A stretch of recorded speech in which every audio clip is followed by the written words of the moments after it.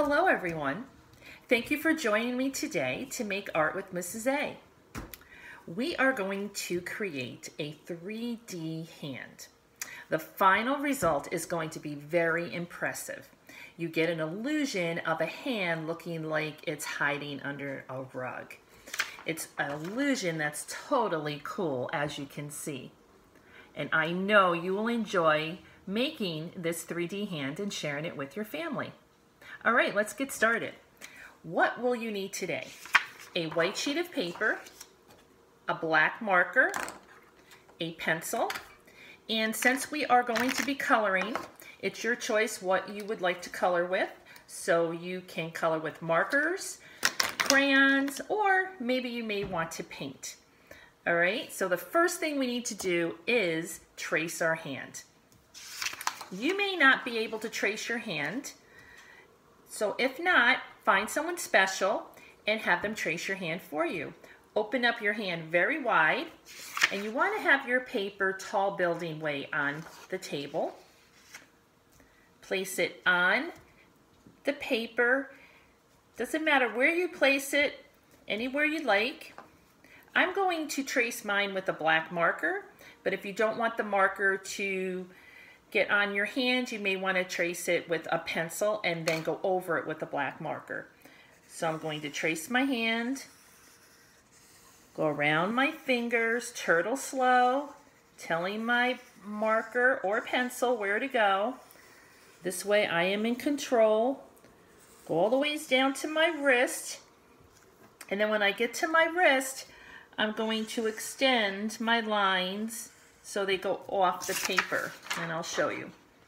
All right, now we are ready to use a black marker. And again, if you want to go over, you want to make these lines with pencil first and then go over with black marker, you can. So what I want to do is I'm going to draw parallel lines, and when I get inside my hand, I'm going to bend the line. So I'm going to start. You want to try your best to keep the space between the lines even. All right? And when you're drawing, if you're using the marker, you want to try your best to not lift or stop your marker. Start from one point and then go all the ways to the bottom of the paper.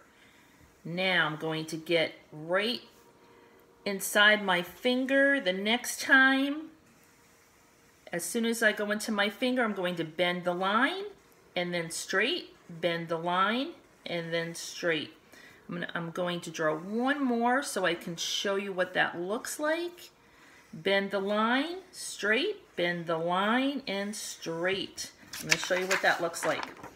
Okay, so I started my line, my parallel line going across, and as soon as I met my finger, before I get inside my finger, I'm going to bend the line and then go straight, bend the line, straight, bend the line, and then straight. I'm going to do a couple more.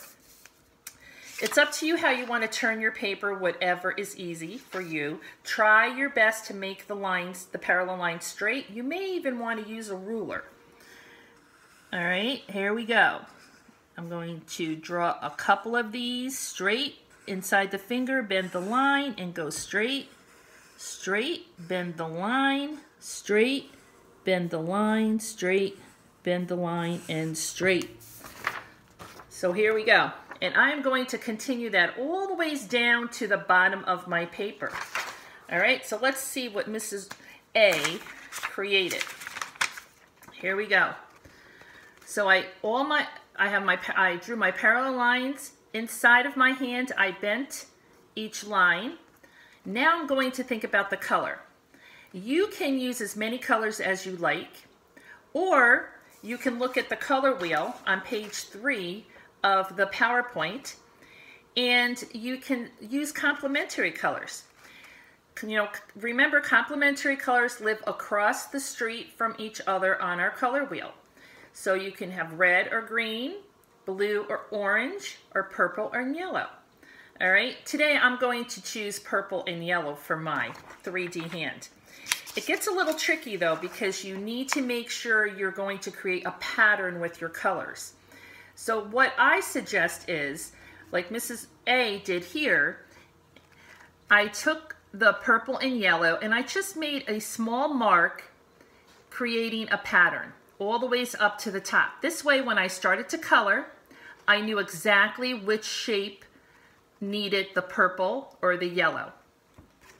All right, so that's how I created mine. And then you're going to continue all the ways up, and when you're done, your hand will look like a 3D illusion.